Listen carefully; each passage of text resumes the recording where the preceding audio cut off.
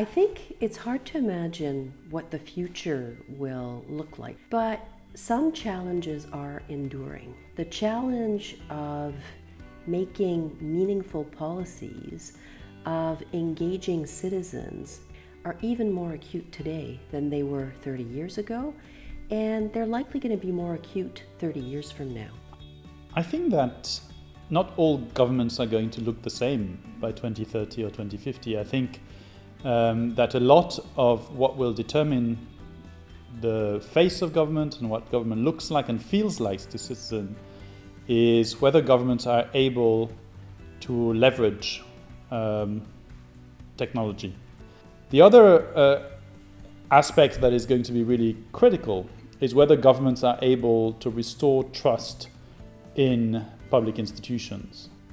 There has been, as I said, a breakdown of trust between society and government, and the job will be for the incoming generations of civil servants and government employees to find ways to build that trust, to better communicate with citizens, and again reflect that much more efficiently and effectively in government policy and the provision of services.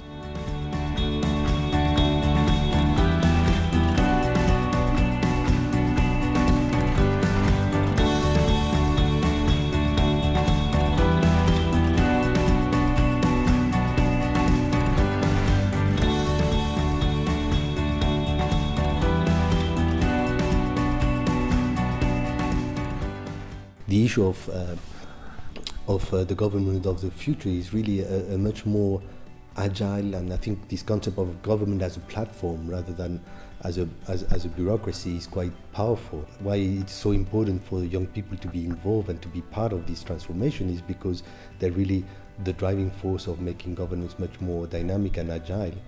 I would say to them that if you're interested in tackling some of the most challenging problems that exist in the world today, if you're interested in really making a difference to the lives of people around the world, then joining the public sector is probably a good option for you.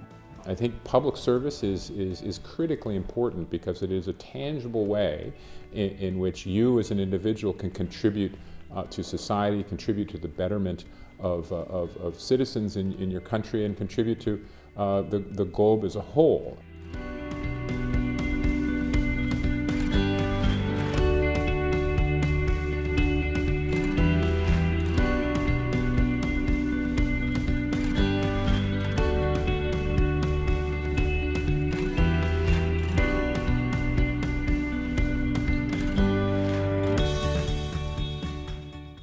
It really is that sense that you're there because you want the lives of your fellow citizens to change for the better. So that sense of making a difference. And if I could encapsulate it in a quote, it would be Leonard Cohen's quote, which is, "There is a crack in everything, and that's how the light gets in." So it's really about finding that crack where light will come through for our fellow citizens.